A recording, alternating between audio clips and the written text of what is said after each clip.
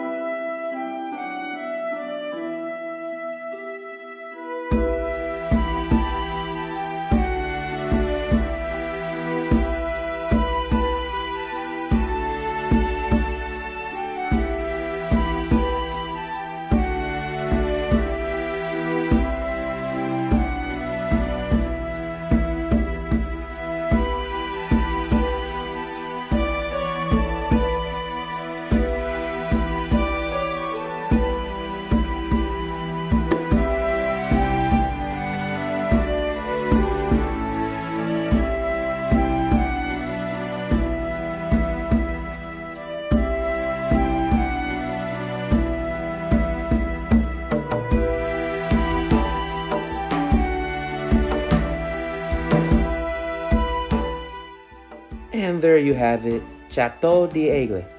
Now, for anyone who's wondering what a French castle is doing in Switzerland, well, Switzerland borders both France and Italy, and during the medieval period, around the 12th century, this province of Switzerland was under the French Soviet control. And even today, it is still the French-speaking part of the country. There is a lot of history behind this castle and location, but I'm not gonna give you guys a whole history lesson. But if you're interested, I highly recommend you check it out for yourselves. Anyways, I really enjoyed this build and definitely one of my faves. I hope you guys enjoyed it as well and found some inspiration. And as always, if you guys enjoy this type of content and would like to see more, please consider subscribing, join the Knight Army, give this video a thumbs up, and don't forget to turn on that red notification bell so you don't miss any future uploads of Minecraft Conquest Reforged videos. Drop a comment down below if you feel so inclined. Let me know what you think about this castle. Also, let me know any other type of castles you would like to see built on the channel. Just keep in mind, guys, that I generally only want to spend 2 to 3 days on a castle build, so nothing too overly complicated, please. But all and any suggestions are welcome. This has been the Kinder Knight from Chateau D'Aigles, and I bid you a farewell.